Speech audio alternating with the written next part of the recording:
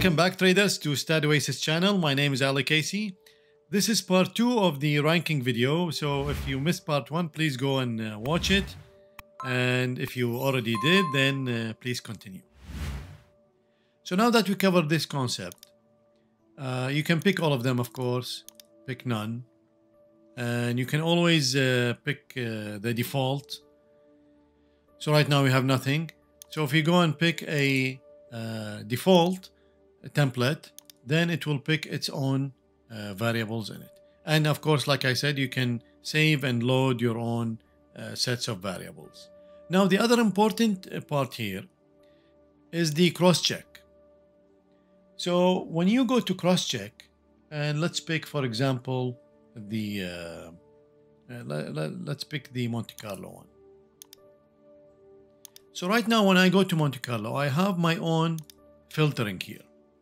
Although these are the same, you can build both of these in either way, but it's available here. And you will see the difference now. So when you click on this, before we had the main data. So you can see now these filters, when you click on one, it's all usually working on main data. In robustness check, by default, it's usually working on the variable itself. So here, Monte Carlo, then you can see here, this is working on Monte Carlo trades manipulation. This, however, is available. Also, you can always, let's say, come here, delete those filter, don't use them, and you can build them in ranking. So let me build one on, so let's build this filter right now. So this is randomized trades order with method resampling, filtering. Net profit of Monte Carlo trades with coefficient of 80% is greater than 60% of net profit. So let's start with net profit. And it's greater than also net profit.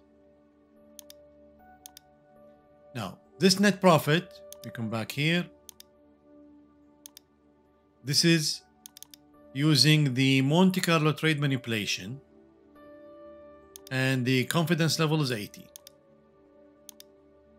So you can come here and Monte Carlo trade manipulation, and the confidence level is 80.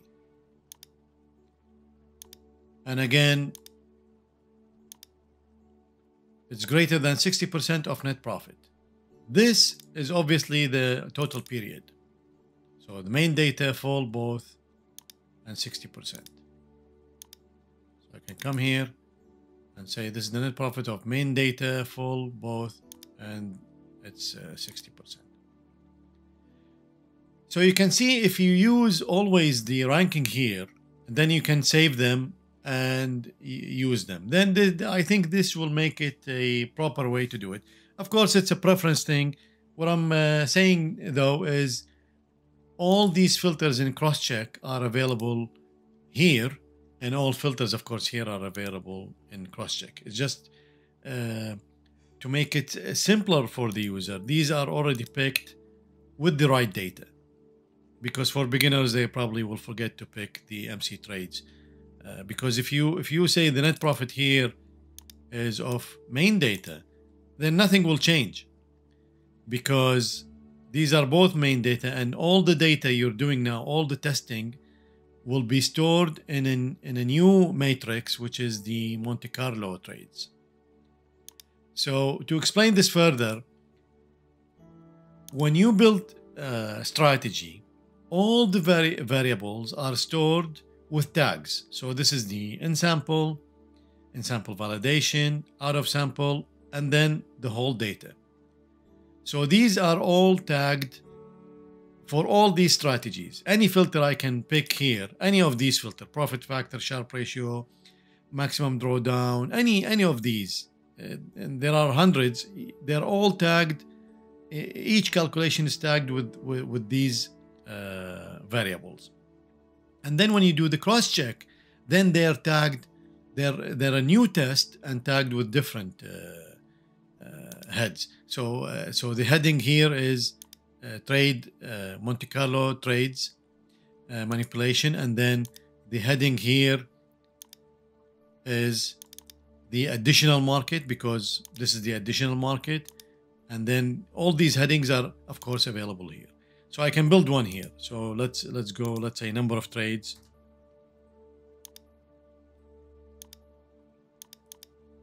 So instead of main data, I have the higher backtest precision, what if simulation, Monte Carlo trades manipulation, backtest on additional market, Monte Carlo retest, and the SPP, walk forward, and walk forward matrix. So every single variable here will be tagged depending on the data you're testing on. And inside that data, you have in sample, out of sample, validation, and full, and both long and short. This is very extremely powerful feature. Once you start using it, you'll come up with your own set of condition that works on certain strategies. And then the beautiful thing here is you can save these for certain type of strategies or certain time or certain time frames. Okay, so now we will test, let's test the data. I always do the number of trades, it's the easiest one to find. So let's do number of trades, and let's do number of trades of out of sample greater than the number of trades of in sample, let's say 80%. So I'm going to build strategies where the trades in the out of sample period is more than 80% of the trades of the in sample period. And so we go to data and we get rid of these. Let's pick, of course, since I'm asking 80%, then most likely it should be in the middle. So let's build on these and we will check to make sure that we're getting those conditions. So right now, actually, let's make it easier. Let me, because we will calculate this. Let me do 200.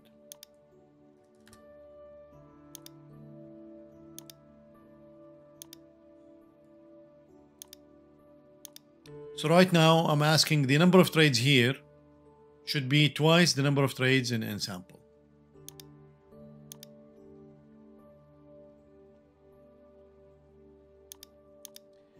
The way Strategy Quant differentiate between the in sample and out sample is very easy. Just go to default main data, and you will see the out of sample is color coded already. Even the trades will be color coded. You can see here the these are the trade for in sample and these are the trade for out of sample. And the way to know, so number of trades here is 30, then we should have minimum 60 in out of sample, and so here is 105. Here is 11, minimum we should have 22, that's 35. 7, 15, 42, 94. So you get the picture. So the condition is met. Now I'm going to show you how you can make mistakes, and which I made many times before. So okay, so we know all these strategies have double. So this one, let me take it to retester. So now I will have the condition. Let me get rid of this and build number of trades and higher bracket full is greater than, so I'm gonna ask it to be 140. So we're gonna test this strategy. The condition is for higher bracket precision. Let me make it even clearer. It's for Monte Carlo at confidence level 80. So this condition has to be calculated on Monte Carlo. So right now I'm picking this, and based on this condition, this will fail. So if I go back to progress, I'm going to put it in portfolio, and I'm going to do retest. Same everything should happen here. See, the strategy passed because this condition, even though yes, we have 135 trades, it's 140 here, but we didn't calculate any Monte Carlo trades. So this variable, the number of trades, doesn't have any value in Monte Carlo. Actually, it doesn't have any value in all of these because we didn't do any calculation of these. Let me do here one for higher backtest, save. So let's do the test again. And again, it passed. Because again, it's the same thing. There is no value here. But if I do this on the higher precision, so let me do the cross check.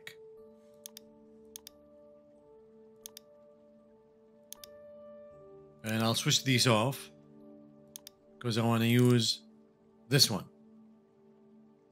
And let's see now if it's going to pass or fail. So now it's failed. And you can see here the global filters, number of trades that should be more than 140 did not pass. Because this time, because now I tested this variable, so now there is data in this variable. It's tagged. So right now it's working. So this is very important to keep in mind because I made this mistakes many times where I add the condition and of course it's not working because you didn't do the test there. So remember, when you're building, all the variables are tagged with main data. Every single variable here is calculated for main data. And of course, in main data, you have full in sample validation, out of sample, number of out of samples. So these are all, of course, both long and short money. All these always tagged with main data in every test you do. And then when you do the robustness testing, so each one has its own tags again. So when you do, let's say you're doing the higher backtest precision, then in ranking, all these variables now will be tagged with the main data, of course you have it, and then the higher backtest precision. And if you do what if simulation, then again, all these variables will be tagged with the what if simulation. And each one inside the what if simulation, all these are available. There is one more nice feature here is let's clear this. If you go to builder and let's keep 3, 4, 5. Let's keep these 5. So right now I can build a portfolio out of these. So merge strategies, and it's just a simulated portfolio with the initial capital. So this is a portfolio now. So right now, if I take this portfolio to the retester,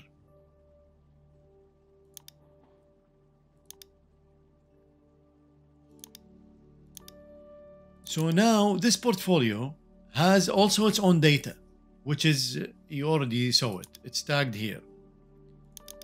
So if I tag this with portfolio, then all these variables, they are calculated on the portfolio. So any test I do on the portfolio, it's tagged with portfolio. Between main data and portfolio, they are the same if it's one strategy.